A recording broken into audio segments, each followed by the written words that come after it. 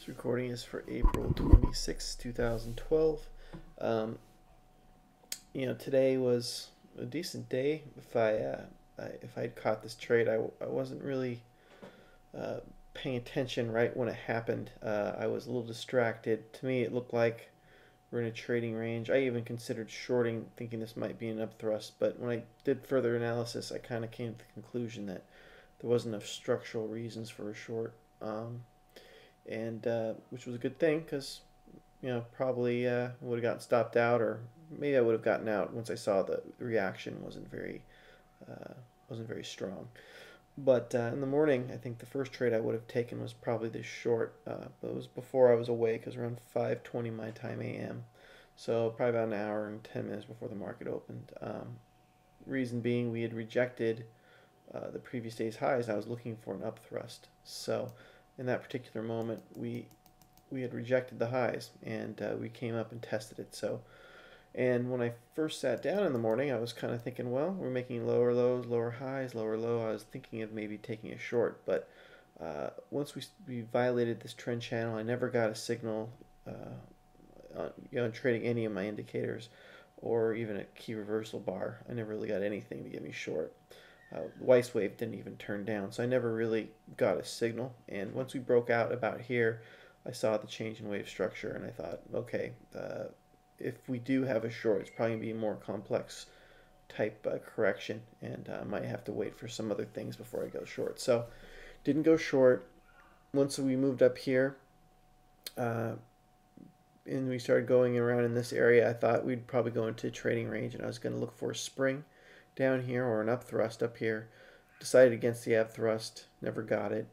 If you draw a trend channel or demand line, it's pretty obvious this was confluence here. We had yesterday's highs, the session highs, and we also had the demand line, as well as we had pretty big volume down on the Weiss wave with no real result. We just couldn't get below the lows. Uh, and by the time I recognized it, price had already moved about 2 points. We're right about here. So, obviously I didn't want to chase it, but we had other things going for it. The trend was up on my oscillator. Trend was also up on the EMA, and we had some structure in the background. We broke this downtrend line, and we never really violated this trend channel. So, trend was still up, and so that would have been a pretty good place to go long. If we had more time in the market, I actually probably would consider this long right here. Though the market's closed now, so I'm not going to take it. But got an ABC correction, ease of movement in the background. Anyways, we did what I was looking for. I never got a second attempt to go long, so that's about it for today. Some good opportunity if you're paying attention. Now for tomorrow, looking at this, obviously we're in an uptrend, so no real reasons to go short. If we do go short, it'll just be a counter trend trade, so not to expect too much. The way we're moving here, I wouldn't be surprised if we came to the top of the trend channel. Though we do have quite a ways to go, it wouldn't be completely unlikely. And looking at the daily chart, it seems to me like we're probably going to test these highs one more time. So what to look for is probably a pullback to this level here. This is the major resistance area somewhere in here. This is where we had this consolidation. We had a good strong move up out of it. So I have a feeling we're probably going to trend up for the next week or two. That'd be my guess.